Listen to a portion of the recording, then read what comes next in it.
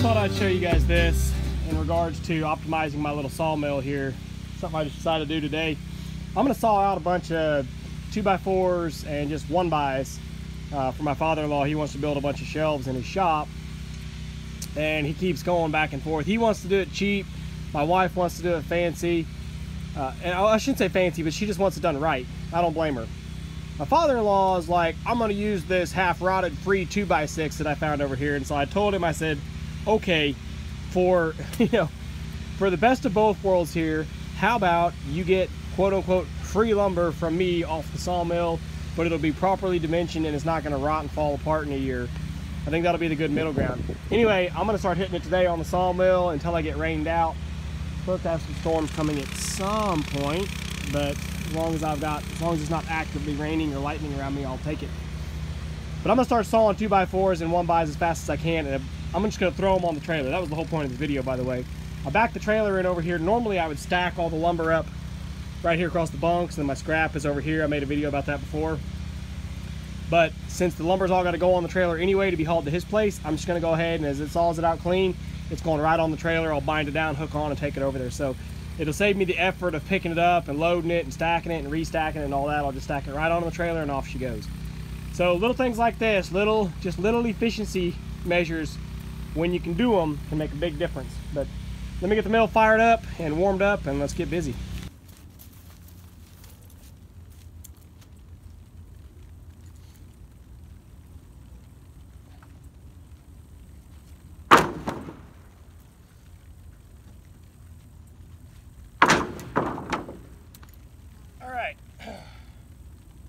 That was the first 3 logs. I did 2 little ones that came out to be single cants, and then one that was slightly bigger that made for a double cant, which I'm referring to 3.5 inch wide cants. So yeah, nothing on here is big, but you get something.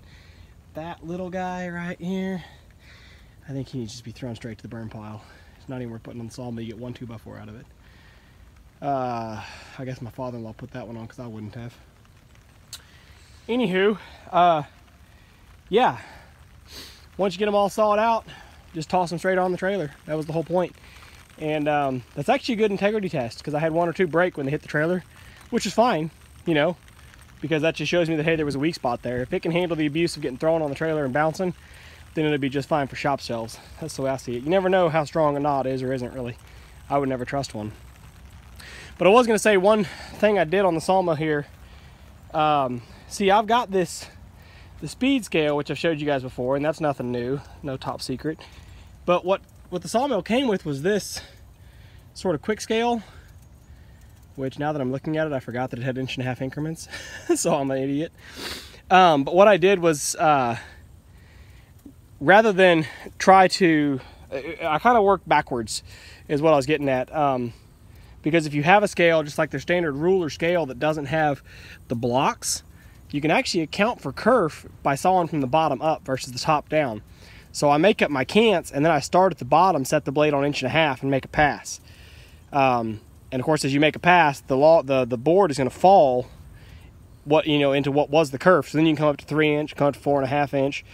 The problem with that is as you get up above these stops here, only your bottom board is touching the stops. So if you don't have your stoppers set up, the top of the cant wants to start to try to drag off to the left because the saw blade's just pulling it. Now, of course, more water with more lubrication and a sharper blade will make that not as bad, but it's just something to keep in mind. So as I made the 3rd pass, the top of the cants started to slip on me, and I had to actually walk along and crank the handle with one hand and just kind of press against the top of the cants with my other hand. It's not, you don't have to hold it hard, really, it's not difficult to hold, but you do need to put a little backup on it.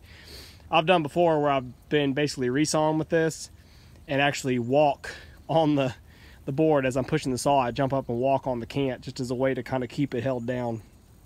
So just some ideas there on how you can do it. But like I said, the whole point of today's video, what I was meant to mention, was just, direct loading. I don't know what you would call that, but other than direct loading. But yeah, just an idea. I'm not quite set up for it right, and of course, to be able to do this a lot, you would want like multiple trailers. you know, ultimately what I want to be able to do here is I want to start really cranking through a lot of this material and stockpiling lumber to build my next house with, and just start making up big bundles of 2x4s and 2x6s and stack them to the side. Now I can't make huge bundles because my tractor can't really lift them very much, but I can still make bundles, and I can bundle them right here on the rails, and then just strap them, you know, just go get some metal banding, strap them, set them over somewhere to air dry for, you know, a year or whatever, so they can dry out real well so we can use them. That would be the plan, but who knows? I'll probably never get around to actually doing that. I'll probably, hopefully, end up building the house sooner than later, and when that time comes, maybe I'll be in a hurry to do it, and I'll just go buy lumber because I don't feel like waiting for all this to dry. Ideas to share. Lots to do. Bunk system's working good, but yeah, mostly I just wanted to brag about feeling smart that I was direct loading onto the trailer. Okay, that's all for now. Well, it's a mess, but it's shaping up all right. My whole point here, my whole goal, really, is, like I mentioned, my father-in-law wanting to build these shelves, and he doesn't really know what he wants or what he wants to do, and I'm trying to demonstrate to him that we have all the lumber we could ever want. So if he messes something up or he changes his mind, I don't really care.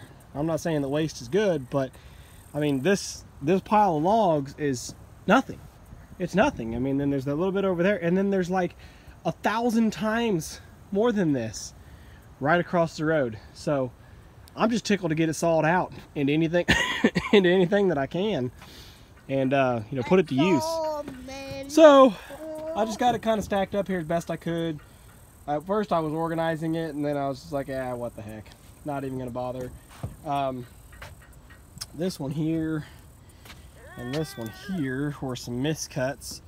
They're close to an inch thick, maybe not quite, but if he decides he wants precision, which it's not going to get with rough cut lumber, but if he decides he wants precision, we've got a planer that we put over there in his shop, so he can plane them down to an inch if that's what he thinks he wants. But otherwise, they'll do fine for shop shelving. Yeah, actually I'm happy I ran the mill today. I wasn't sure what was going to happen with the weather, but so far the rain has held off. But I think my time is about run out. It kind of spits and then quits and spits and quits. And that's got a nice ring to it. But I got to shut it down regardless now. I got to go get some eggs and get some dinner cooked. So anyway, trying to manage the efficiency and optimize the little sawmill here. You want to see the weather? Okay, turn around and look at the sky. Look, turn and look at the sky. You see the weather? Yeah. Yeah, that's the weather.